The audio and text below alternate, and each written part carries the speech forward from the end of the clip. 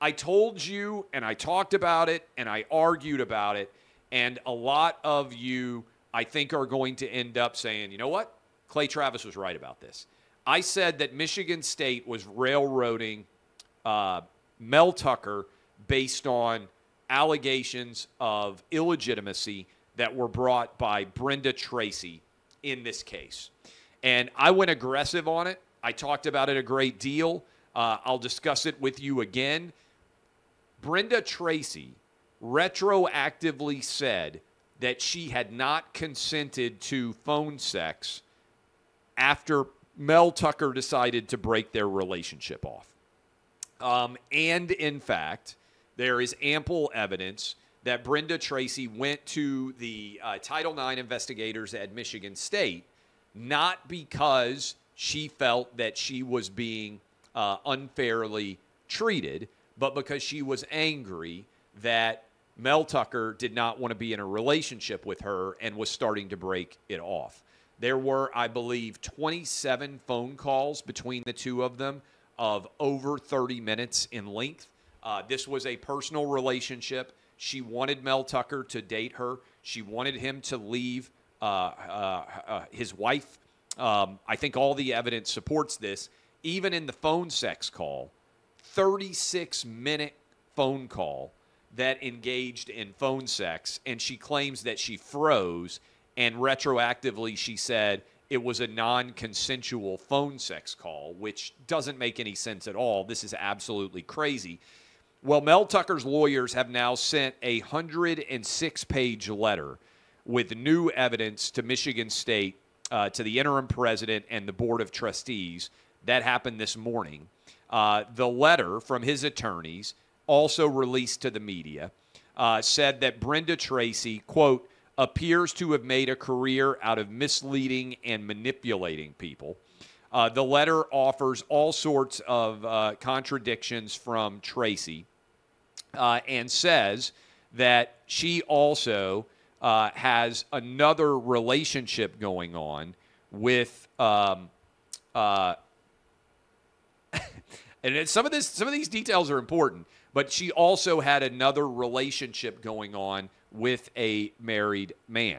And the letter also has allegations about why Brenda Tracy has decided to file this complaint against Mel Tucker in the first place. And according to the letter, Tracy wrote, I'm filing a formal complaint with Michigan State.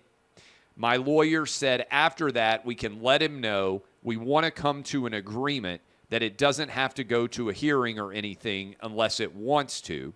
And again, these are messages. She also said, money is my only recourse to make him feel like there is a punishment. And when they do the money, I should make him pay me $10,000 directly.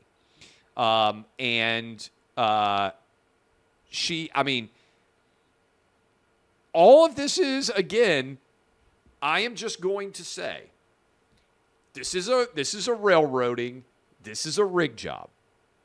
Brenda Tracy is not a hero here.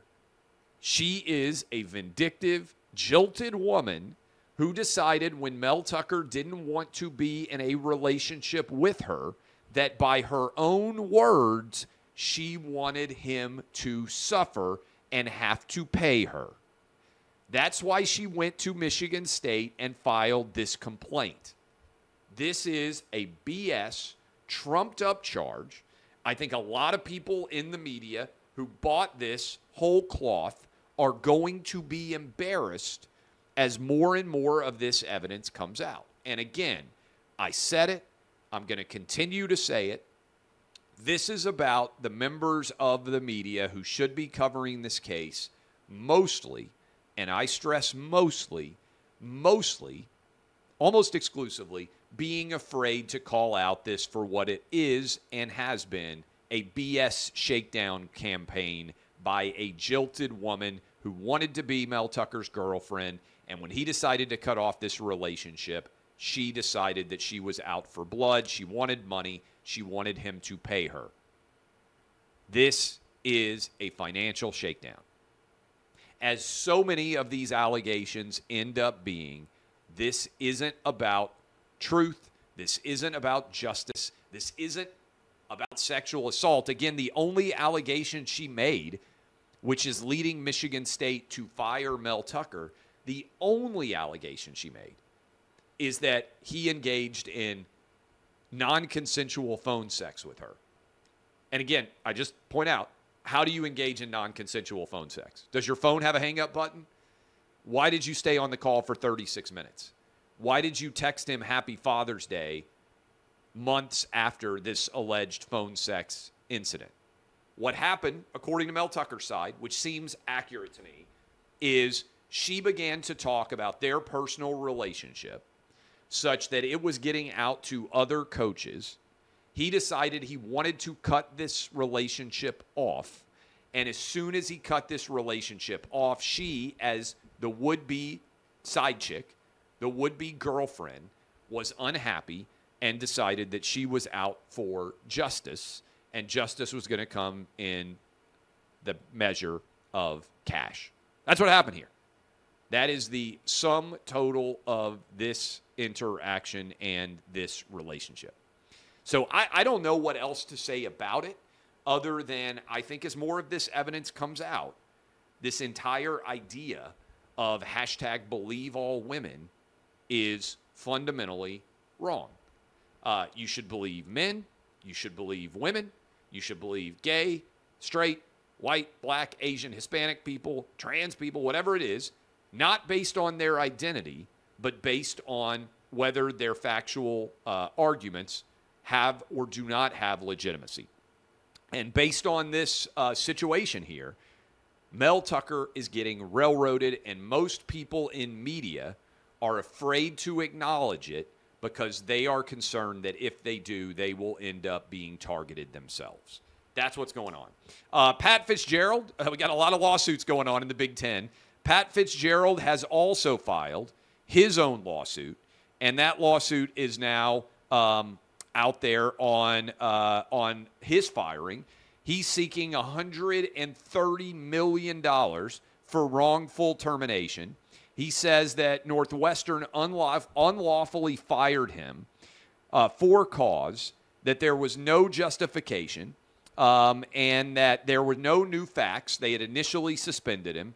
Nothing new happened, and that there was an agreement that there would be no further punishment other than the 2-week suspension, and that he was then terminated after this story went public and the pressure began to rain down on Northwestern.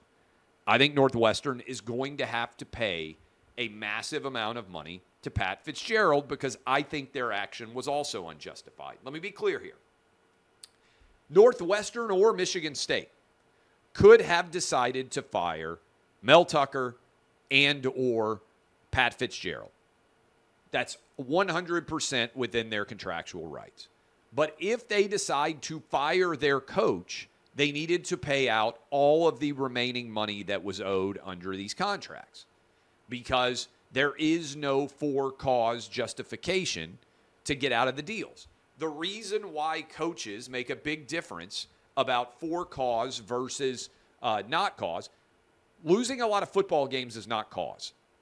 Usually cause requires NCAA violations. You can look, for instance, at Jeremy Pruitt in Tennessee. Jeremy Pruitt was only owed, I think, $11 million. And Tennessee said, no, we're not going to pay you the $11 million. And I think there's still a lawsuit pending or whatever there is over the Jeremy Pruitt situation because Tennessee said you violated NCAA rules and therefore we are going to fire you. For cause, without cause, again, you don't want Mel Tucker to be your coach. Stroke him a check for the money that's owed remaining on his contract. That's why you sign a big contract if you're a coach. Same thing for Pat Fitzgerald. And I would just point out, and I'm going to keep hammering this home, why does the nation hold football coaches to higher standards of job performance than we do our political leaders?